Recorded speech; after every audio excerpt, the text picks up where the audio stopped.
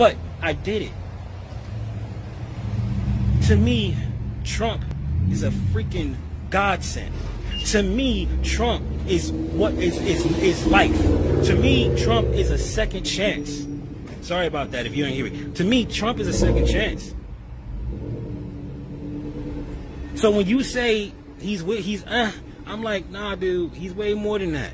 He's way more than that. You see, I don't have the luxury to worry about freaking Roe versus Wade. I don't have the luxury to worry about that. I'm too busy trying to keep my family fed to think about that. And for the first goddamn time in my life, I actually see a way out. I see a way out. Something I've never seen before. I see a way out, man. And just that little bit of hope is enough for me to have a fire in my belly, powerful to freaking charge the goddamn world, man. I'm ready to take over, but if Biden gets in office, man, I don't know what I'm going to do. So I'm saying thank you to you because you unlocked me, and I'm sure you unlocked a lot of people. There is a silent majority out there, man.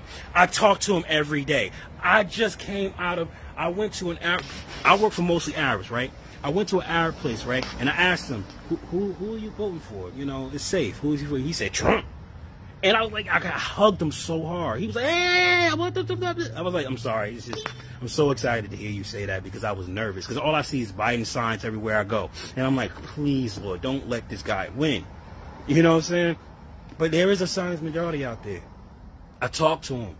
They're workers like me who didn't care about politics, didn't even think about politics, didn't want to talk about politics. I got people that I work with on a daily basis saying, yo, man, we got to do something.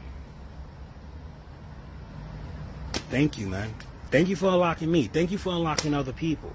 Because had I stayed asleep, ain't no telling what would have happened, man.